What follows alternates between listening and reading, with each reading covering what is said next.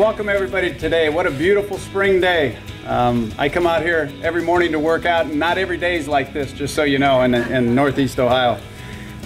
It's my pleasure to thank a number of people for this locker room project, getting it off the ground and to the point where we're at today. First off, it's really a shared vision with Dr. Lefton and our university support people in bringing this project to fold. When this field house was built in the early 1990s, it was designated to be strictly an indoor practice facility. As most of us know, this quickly transformed. Not only did it offer a year-round practice location for all of our sports, it opened to the general public for walking, jogging, and 24/7 rentals.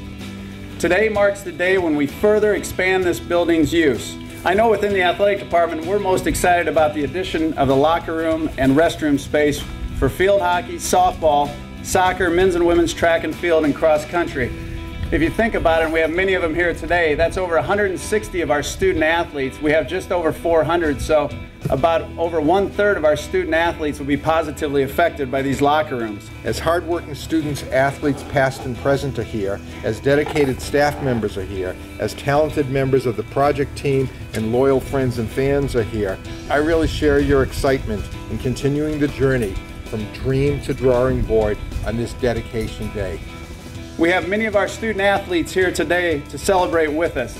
I was supposed to ask you to stand, but I think you're all standing, aren't you? Can you wave at least, all of student athletes? Thank you for coming out. We're excited, and I know you will be too. Thanks for your attendance today, and go Flashes. On three, we'll mark the first of many picks to come. 1, 2, 3.